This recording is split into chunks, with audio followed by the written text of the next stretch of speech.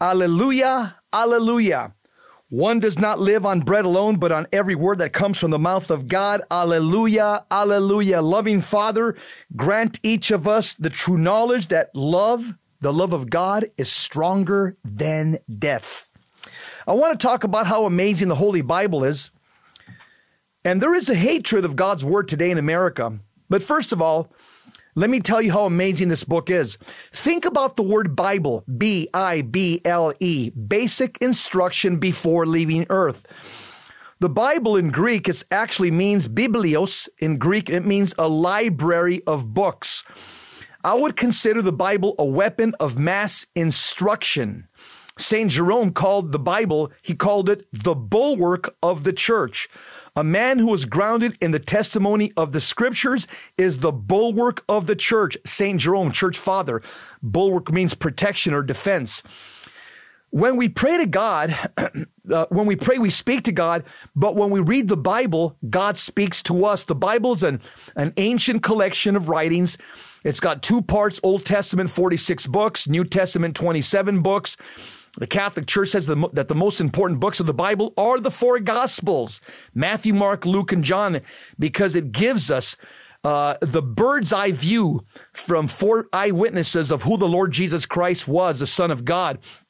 St. Teresa of Avila, the little flower, St. Teresa of Avila, doctor of the church, Carmelite, she says, quote, all the troubles of the church, all the evils in the world flow from this source, that men do not by clear and sound understanding and serious consideration penetrate into the truths of sacred scripture.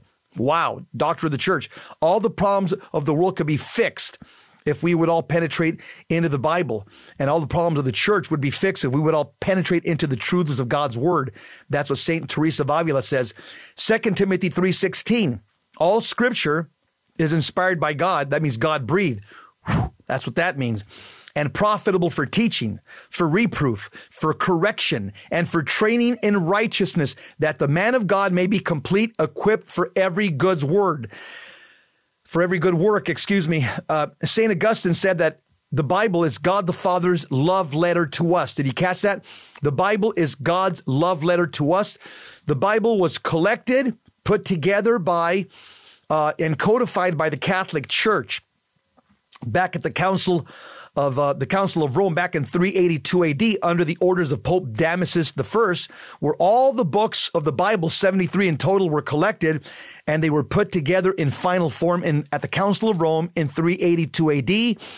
Then the Catholic Church approved these, the Old Testament, the 46 books, the New Testament, the 27 books, at the Council of Hippo in North Africa, and again at the Council of Carthage in 397 AD.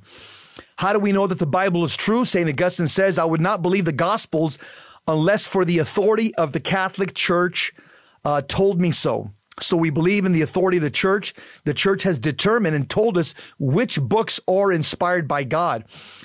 The Holy Spirit is the primary author of the Bible. We know that.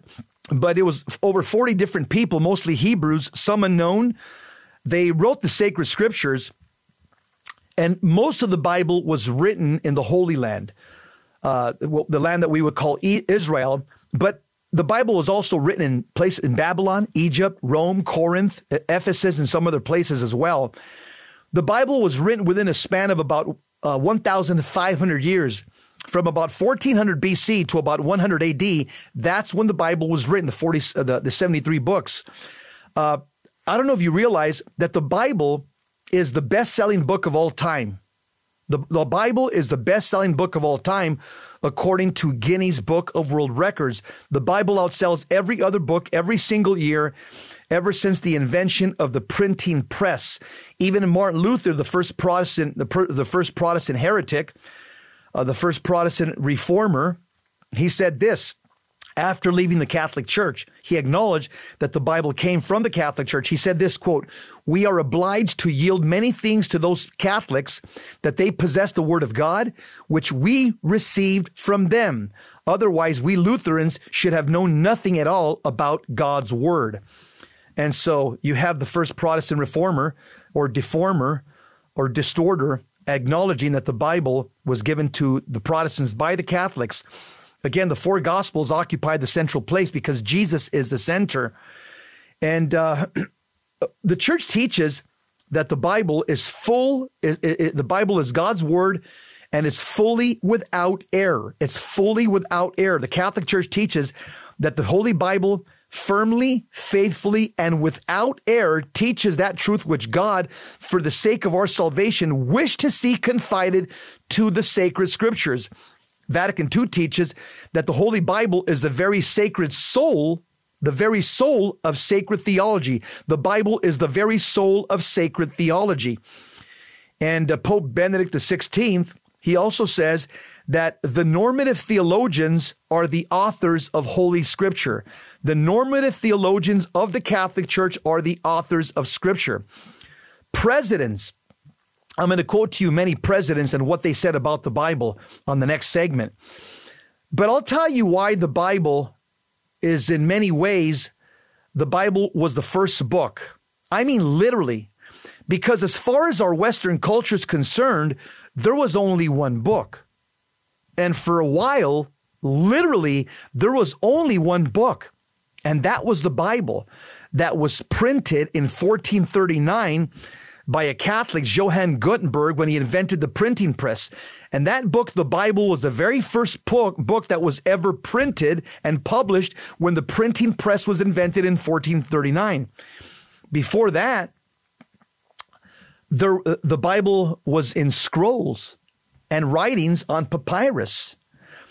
We were starting to aggregate written text together, and they went through all sorts of technological transformations.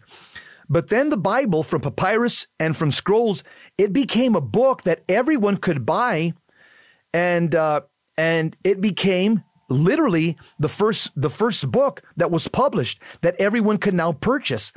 But of all those Western books, of all of those great Western books that have emerged, they've emerged from that underlying book, the Bible.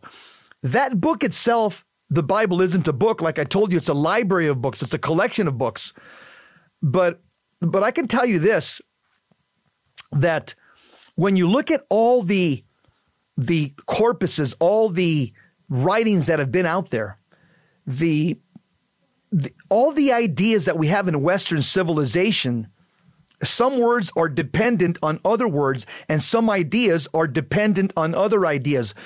The more ideas are dependent on a given idea, the more fundamental that idea becomes. That's the definition of fundamental. So now imagine that you have an aggregation of text in a civilization. So you ask, which are the fundamental texts? And the answer is the texts upon which other texts depend on. And so you'd get you'd put Shakespeare in English because so many texts are dependent on Shakespeare and his literary revelations. You also have Milton with his Paradise Lost. It would also be in that category. How about Dante's Inferno? It would also be in that category. What about Geoffrey Chaucer, author of the Canterbury Tales? What about Niccolo Machiavelli, the author of The Prince? What about T.S. Eliot, C.S. Lewis, J.R.R. Tolkien? These are fundamental authors of Western civilization. They're part of the Western canon. And not because of the arbitrary dictates of power, but because the text of these men influenced other texts. And so when you think about that as a hierarchy, the Bible is at its base. This is certainly the case. Now imagine that the entire corpus of Western linguistic production, think about that. Now you can understand that. And you sample it by reading it and listening to stories and listening to people talk. And so you sample that whole domain and you build a low resolution representation of that inside of you. Then you listen and see through that lens. The Bible is the precondition for the manifestation of truth, because all the great works in Western civilization, Shakespeare, Milton, Dante, Chaucer, Machiavelli, Eliot, Lewis, Tolkien, all the great works of Western civilization, all of them have been borrowed from this corpus. The precondition for all Western civilization is the Holy Bible, which makes the Holy Bible more true than anything else. That's the foundation of all Western civilization, of all Western thought. Even our Constitution, our Declaration of Independence, our Pledge of Allegiance, and our great national hymns are all a manifestation of what's taught in the Bible. The knowledge of God by reason, the knowledge of the Ten Commandments, the knowledge of the Golden Rule, these truths that are stamped into the Catholic DNA. Why? Because of the Holy Bible. This is why we say Catholics should have a biblical worldview and not a secular worldview. What we commonly refer to what's going on in America as a culture war, it's a conflict between those of us that have a biblical worldview and those of us that have a secular humanist worldview.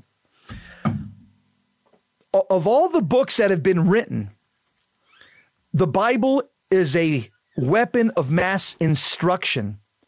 The Bible has been known to cause, reading the Bible has been known to cause radical, positive, life-changing alteration. Any other book that you read has good information, some of it, some not so much. All of the books are books of information, but the Holy Bible is a book of transformation. And the Holy Bible, it gives us special revelation about God so that we can know God and love God and serve God in this lifetime and spend all eternity with Him in the next.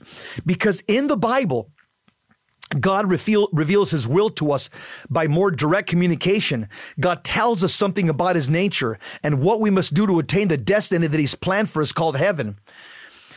The Holy Bible, to me, I look at it, it's like a window in this prison world of ours through which we may look into eternity. And no man, get this, no man is uneducated who knows the Bible, and no one is wise who is ignorant of its teachings. The Bible is truth for all of us. And the Bible is not just true for you, it's true for all of us. Bible, basic instruction before leaving earth. Remember that. There's going to be an exit interview. There's going to be final exams. Are you ready? Wake up, America. Wake up. Reading the Bible is a way to listen to God every day, and you'll be amazed at how many times the daily mass readings will relate perfectly to something going on in your life.